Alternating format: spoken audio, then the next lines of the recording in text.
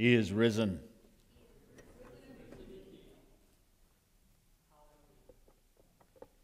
Some phrases should be said many times. And that one is the one with all the hope for us this morning. I'm so excited to talk to you about the fact that our Savior has been lifted up this morning. And the joy comes in understanding how high He has been lifted up. Just last week, I got the opportunity to go with my son Jake and our family, and we went to a college visit down in Louisville, Kentucky. And we did that for a day and a half, and then we had a little time to spare, so we went down to the riverfront, which the Ohio River runs right through there, and we went to this place called Waterfront Park. And my wife, Kim, had told me that there was this bridge that you could walk over the entire Ohio River. And I thought, well, that sounds interesting. So we get there, and I'm looking for, like, a walking bridge, and I don't see anything. And all of a sudden, my eyes go up, and there's this giant railroad truss bridge that's easily 100 feet up in the air. And I look up at this thing, and I can see these little tiny ant people walking across this thing, and instantly, like, the inner child in me is like, oh, I'm like, oh, we got to get up on that. That's awesome. But I'm looking, and from the angle we pulled in, like the railroad bridge, it goes all the way across the river, but right as it goes across the river, it stops, and it just cuts off. And I was like, how do people get up on that thing? I mean, is there an elevator or what? Well, we pull in, and we start walking towards it, and then all of a sudden I see it. So this bridge has an on-ramp, like a walking on-ramp, only it's like 900 feet long. And I'm not exaggerating. It's 20, 25 feet wide, and it's this giant thing, and it swings out underneath the bridge, and it does this giant loop, taking you all the way up to the top. Well, we get on this thing, and I'm just like, oh my good. I'm geeking out. My kids are getting embarrassed because I'm starting to say dumb dad stuff. Like, I lean back at my daughter, and I'm like, we're still going up. I'm like, this is awesome. We're still climbing, and, climb all the way up to the top of this thing. It was so much fun. But the reason I are silly about that this morning is that, friends, are you glad that Jesus is alive this morning? The question is, where is He alive this morning? You see, the resurrection is an awesome truth, but hope explodes inside the heart of a Christian and a believer when you realize just how high Jesus has been lifted up. He has not just conquered sin and death. He is not just alive. He has been exalted, the Bible says, to the highest place. In John chapter 3, verses 14 and 15, we read the scripture. It says, as Moses lifted up the serpent in the wilderness, even so the Son of Man must be lifted up, so that whoever believes in Him will have eternal life. If you were with us on Good Friday, we talked about how Jesus and a man by the name of Nicodemus had a conversation by night. Nicodemus was a teacher of the law, and Jesus just bent his head. He literally did not know what to do with this prophet, but he realized this man's from God, and he had questions about the kingdom of heaven and what was salvation and what was Jesus' whole point. Well, Jesus begins to interact with him and says something that just leaves Nicodemus confused. He says, you must be born again. Now, how many of you are good church kids? You've been around churches your whole life. Some of you not so much. That's fine. How many of you have heard the phrase, born again? How many of you have heard it 150 times? Now imagine you were the person who heard it for the first time. Well, what? Born again? And Nicodemus has that reaction. He's like, what do you mean by that? He goes, I can't climb back in my mom's womb. What are you talking about? And then Jesus goes on and says, no, you must be born of water and the Spirit. Well, Nicodemus is a good student of the law. He understands terminology. The minute Jesus said you must be born of water, Nicodemus would know Jesus was saying you must be washed of something. Something about you must be cleansed so that you can be born of the Spirit of God. Nicodemus is trying to track this whole conversation. All right, I got to be born again. Somehow that means I must be cleansed of something and born alive by the Spirit. What are you talking about? And then Jesus gets to this passage and he says, just as Moses lifted up the serpent in the wilderness, even so the Son of Man must be lifted up. And then it's beginning to register with Nicodemus that Jesus is talking about something that is incurable. Because in the book of Numbers 21, the Israelites had rebelled against God and they had sinned. And because of that, God had sent fiery serpents into the camp. That basically means venomous snakes. And everybody who was bit, there was no anti-venom. So the minute you were bit, you were dead and you were dying. And they cried out to God for deliverance. And God told Moses, Moses, I want you to make this serpent and I want you to put it on a pole and lift it up in the midst of the camp. And what happened is that everyone who looked at that snake, that serpent, and believed that it was God's provision, they were immediately healed. So Jesus says to Nicodemus, Nicodemus, if you want to be born again, if you want to experience eternal life, then you must look at God's provision for sin that has been lifted up for you on the cross. And everyone who looks to Him by faith will have eternal life. Amen? To be lifted up means to be crucified. It means that Jesus was lifted up on the cross. Someone had to pay the penalty for sin, and the only thing that could do it was the blood of Jesus Christ, which is the only thing that has the power to cleanse us from sin. Do you believe this, church? Well, guess what? Lifted up means more than just on a cross. It means more than just crucified. In fact, today, lifted up, what I want you to understand is it's a word meaning exalted. It's a comprehensive term. It means more than one thing. It's comprehensively saying something is lifted up, enhanced. And here's just a bit of truth. Did you know that before time began, from eternity, God's plan was for His Son Jesus to be lifted up?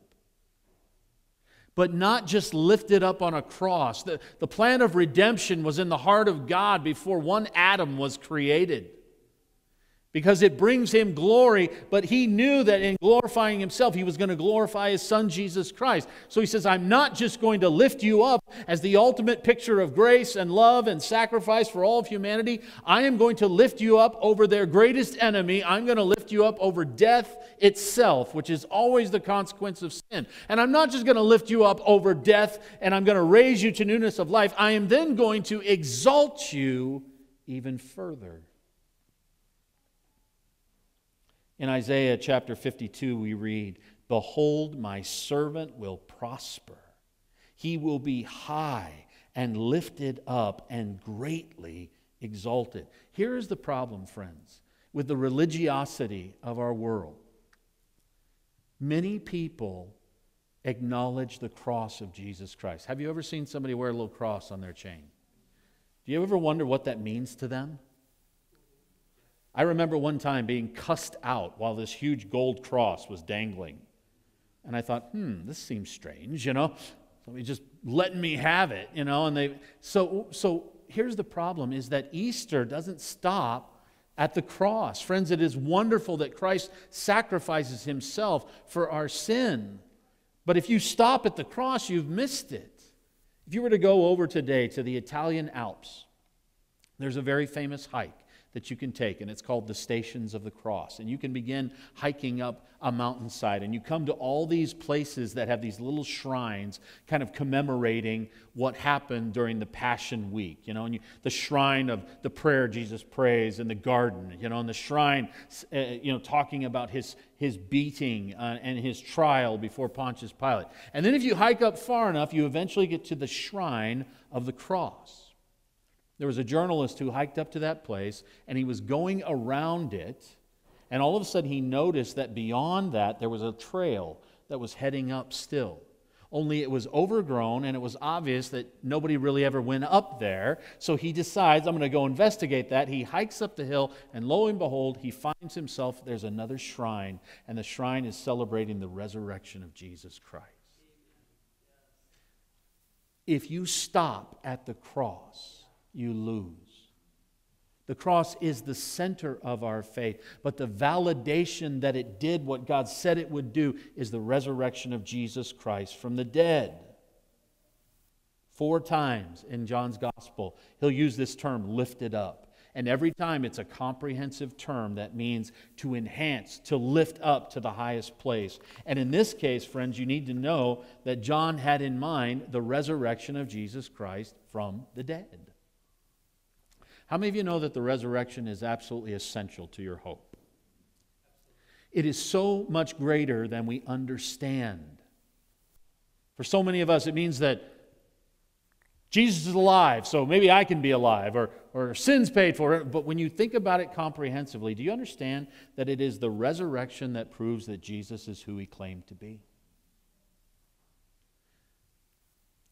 Romans 1:4, who was declared the Son of God with power by the resurrection from the dead. Friends, if all Jesus is a good man, then he is dead somewhere today. But if he is the Son of God, with the power of an eternal life that you can read about in the book of Hebrews, who has the authority to lay down his life and has the authority to take it up again because of who he is, and because he's fully man, can shed his blood and be the sacrifice for our sins, then Jesus, if he is raised, is the very Son of God, the infinite Lamb of God, God of very gods, who spoke the universe into existence, who holds all things together by the word of his might. That is who raised to newness of life for you. Amen? Jesus is who he claimed to be. You know what else the resurrection proves? This is glorious. It proves that sin's paid for. How many of you are glad your sins are paid for? Oh, friend, which one of us could stand under the weight of our own brokenness? I love what it says in Luke chapter 24. This is what is written, Jesus told them. The Messiah will suffer and rise from the dead on the 3rd day, and repentance for the forgiveness of sins will be preached in his name to all nations. Friends, it is the resurrection of Jesus Christ from the dead that lets us tell anyone your sins can be forgiven. It is the only proof that God has embraced Jesus' sacrifice and counted it. This final one is so beautiful. It is the proof that death doesn't win. Anybody say amen to that? How many of you have lost someone?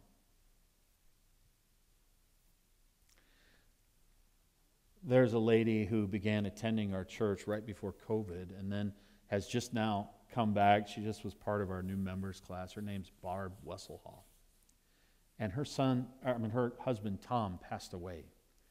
And right before he did, I didn't even know, this was within hours of him passing away, Barb called me and said, hey, Pastor, could you come over? And I got to go over and I got to pray with Tom. Now, the thing was, I couldn't believe he was so close to death and so alert.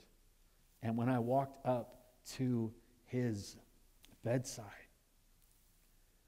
I looked at him, and he's curled up on the bed, and he looks at me, and he has this intense look on his face, and I said, Tom, are you ready? This is exactly how it came. I'm ready. I said, Tom, are you ready to live? You are getting ready to live. 3 hours later, he was with Jesus. Tom's alive this morning. Someday, because of Christ, we're going to be alive. Amen? Here's the thing. The resurrection is the guarantee that everything that you fear in this life, you don't have to. Some of us are so afraid we're never going to outlast our own broken. How many of you worried you're never going to mature? I'm never going to arrive. And then there's this looming out in the distance, the knowledge that someday I'm not going to breathe, and this is going to come to an end, and we fight against it, and we're afraid of it. And boy, COVID, did it not expose the nerve of our society right now? The terror that you might die, and there's no, and what? I love, there was a gal who went to a cemetery, and she was there and standing in front of a grave, and then all of a sudden something captured her attention. There was this little girl, like six years old, skipping through the graveyard. And it just threw her. And she said, "Oh, hey, honey, come here. So, aren't you scared to be in a graveyard by yourself?" The little girl's like, "No." "Why not?" She goes, "You see that house just on the other side? That's my house. My house is right there." Friends, what's right there for us? The fact is that everything this world can throw at us is swallowed up by the fact that the very consequence of sin is death, but the guarantee that death does not win is that Jesus Christ is not dead. Amen? And if He is alive, then there is hope beyond all of the things that would come into your life right now that would accuse you, that would cause you to fear and be afraid and have guilt and all these things. I love what Romans 8:34 says. Who is the one who condemns?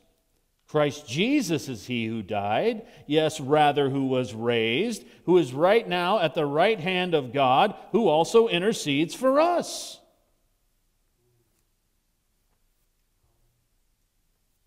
You know what Easter is for Christians? It's permission for us to stand there, look at this world and go, bring it. Bring it on. Oh, I don't even have the strength to stand against you. In and of myself, I'm hiding under a rock. But do you know who I've been attached to? Do you know who is my Savior? Do you know where He hangs out? Friends, to be lifted up, to be exalted means the resurrection. But that doesn't even capture it all, because to be exalted also means glorification. And this is where this gets fun. Friends, Jesus was not just exalted up above the grave. It means that He was exalted up into glory. And if Jesus has been exalted up into the highest place, friends, that is massively important, because it means He has authority over everything underneath Him. Ephesians chapter 1. Listen to this verse. It's so good. Beginning in verse 18. And this is Paul, the apostle, and he's praying for you and he's praying for me this morning. This is what he prays. I pray that the eyes of your heart will be enlightened. He's literally praying. I pray that the scales of doubt and fear and condemnation would just fall off of your eyes. So that what? So that you will know what is the hope of His calling, what are the riches of His glory, and the glory of His inheritance in the saints. And listen to this. And what is the surpassing greatness of His power towards us who believe? These are in accordance with the working of the strength of His might, which He brought about in Christ. Listen to this. When He raised Him from the dead and seated Him at the right hand in the heavenly places, far above all rule, all authority and power and dominion, and every name that is named, not only in this age, but also in the one to come. What does that mean? How high is up? That's where up ends. That's where Jesus sits. That is the height of all heights of authority and power and dominion and glory. And because He has been raised to that place, Christian, do you understand what the power of salvation is? We think about Jesus and His work and His resurrection. And sometimes we put this great distance, like Jesus saves me and He's over there saving me. And he raises from the dead and someday I'll get to do that too. And we don't understand what salvation is. The Apostle Paul made it very clear. When you and I look to the cross and by faith believe that Jesus Christ is the Son of God, that He died and shed His blood for me, then Christ takes His life, and this is what salvation is, and He gives me His life. This life doesn't raise anywhere. Jesus' life cannot be contained by death or sin because He has paid it and He's overcome it. So what does it mean to be saved? It means to be found in Him. It means to have the life of Christ within you, to be made alive in Him. And if Jesus Christ's life has taken Him to the heights of heaven, then where am I going if I'm in Him? You want to know the shock of Christianity today, Christians? Is that I get what Jesus gets. Amen? Back in 1992, I came to the city of Chicago for the very first time. I was coming from Fallon, Nevada, which the tallest building on the one main street is 4 stories tall. And I show up in Chicago, and I did a lot of this. Just, wow, big city, and I hadn't seen it. And I remember shortly after arriving there for college, me and a couple guys from my dorm, we went down to the John Hancock building, and we were going to go up on the observation deck.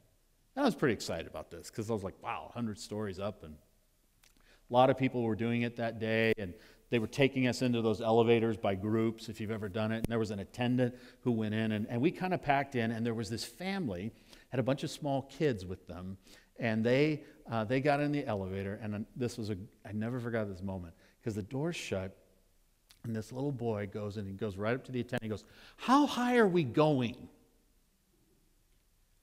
And you're waiting for the technical, well, we'll be 100 stories up to John Hancock, But this guy, this older gentleman, he gets down like this and he goes, "All the way."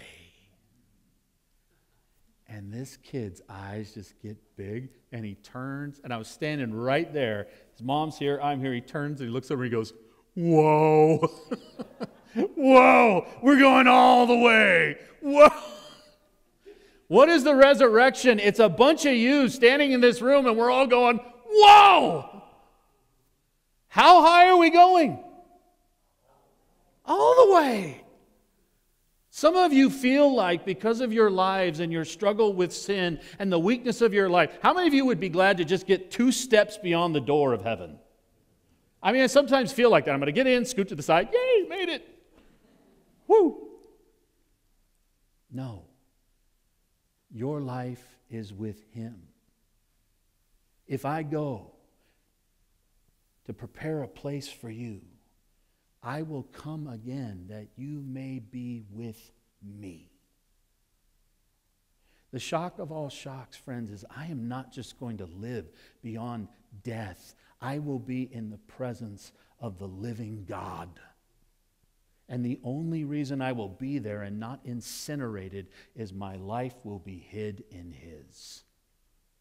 And the glory of heaven will be being treated for eternity by the Father like He loves His Son.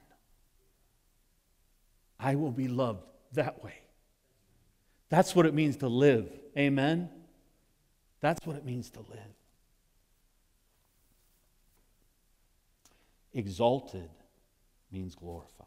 Jesus was lifted up, and that means exalted. But if we go on to this last verse, lifted up also equals for us. John 3:15 says, "So that whoever believes will in Him have eternal life." What a powerful statement. Friends, Jesus Christ was lifted up so that we might be lifted up. He did this so that we would be with Him and be with Him forever. What this means is that Easter and lifted up is for those who believe. What I love about this is it doesn't say Easter is for all the pretty people. Amen?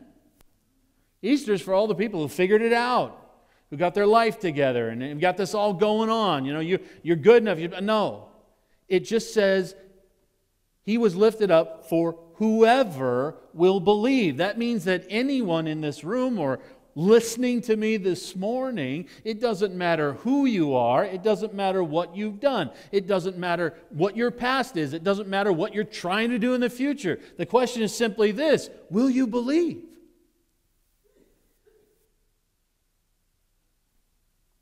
God's heart in 2 Peter 3:9 says that He is not wishing that any would perish, but that all would come to repentance. Friends, Jesus Christ has overcome death and the grave for you, and He wants you to come to Him by faith.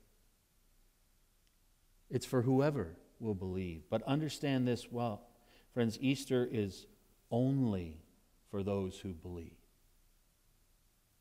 It's for whoever will believe, but it is only for those who believe. Friends, here's the crazy thing, is that we live in an age that likes to define its own morality and norms and define everything and be the sole determiner of truth and all those things. And to any person who thinks that they can just map their own way to heaven, you want to say, have you shed your blood on a tree and your blood was absolutely perfect and it satisfied a holy God? No. I wouldn't trust your plan then. That won't do it. John 14:6, Jesus said to them, I am the way, I am the truth, and the life. No one comes to the Father but through me. Friends, Easter is for anyone who will believe, but it is for only those who believe. Only those who put their faith in Christ. And here's the promise. For those who believe, they will be lifted up. I love what it says. So that whoever believes in Him will have eternal life. Everlasting life.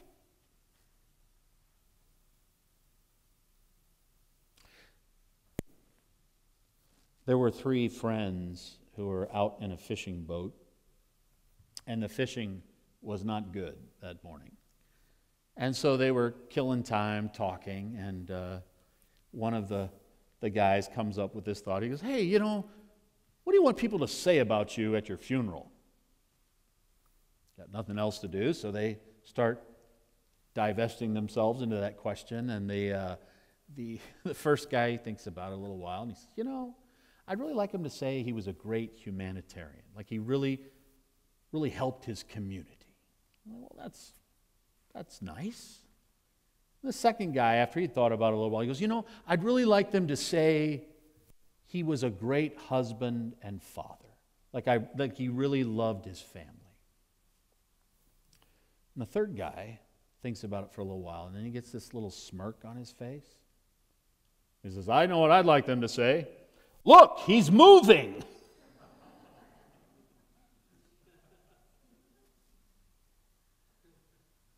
That's like borderline dad joke, but it's so good.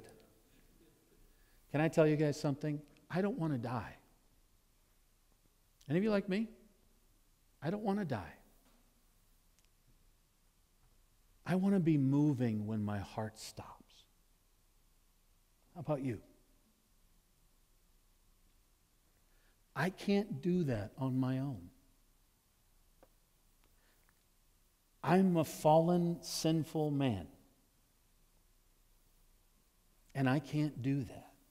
The only way that can be true would to be have my life be attached to one who was perfect and who paid the penalty out of His perfection in full, and whose perfection and sacrifice were so radically atoning that the God of the universe would look upon that one and say, I accept your sacrifice. And the proof of it would be that the very thing that I am condemned to experience, death, that He would overcome death, and He would overcome it in such a way that He could never die again. And then all my hope would be not just being attached to this one in name, I would actually have to share the very life of that one. I would have to have His life in me so that when that moment came that this shell gives out and I stop breathing, that life could never be kept in the grave and I would be raised to wherever He was.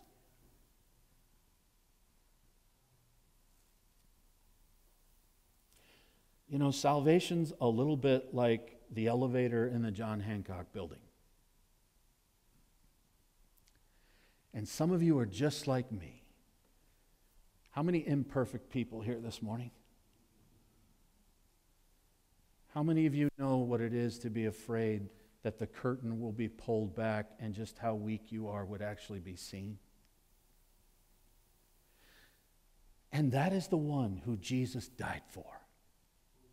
And He has invited you into His life. He's the elevator. And salvation was that moment when you realize that I cannot go there. I'm a weak little child. I got nothing in the tank to get me to heaven. And yet Jesus says, come to me. Follow me. Be mine. And by faith you did. And did you ever feel like in salvation you were the little kid and you step into the middle of this? And it's all so impossible. How many of you are having a hard time with holy? Anybody else? How can it be that God's going to get this there? And in a fearful voice, you and I, at some point this year, walk over to Jesus. How high are we going, Lord?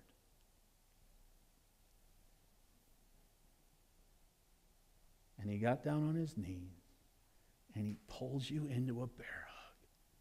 And He whispers in your ear, all the way. Amen.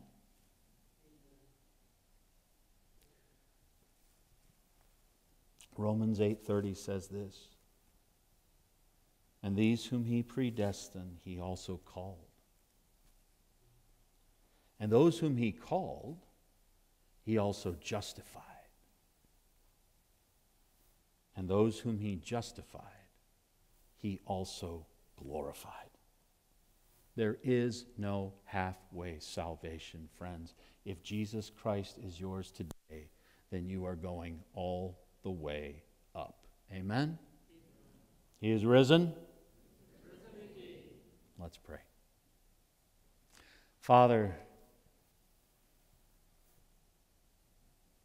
all our hope is in Christ this morning.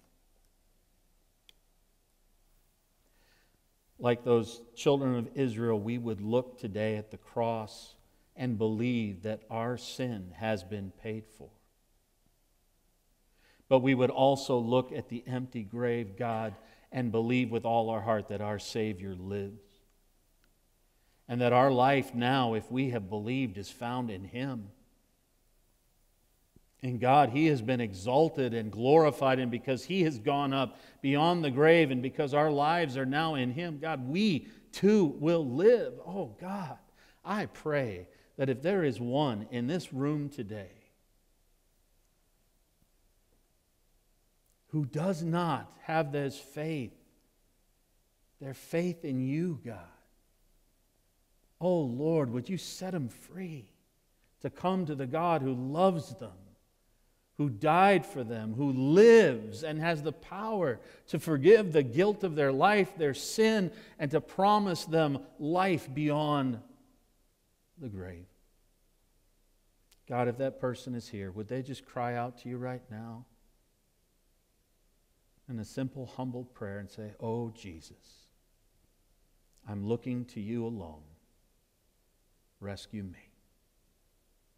God, You promised the one who looks to You in faith will have everlasting life. God, I love that this passage is followed by John 3:16.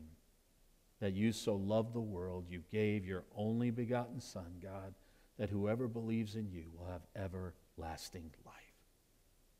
Lord, that is our hope today. We love You. And all God's people said, amen.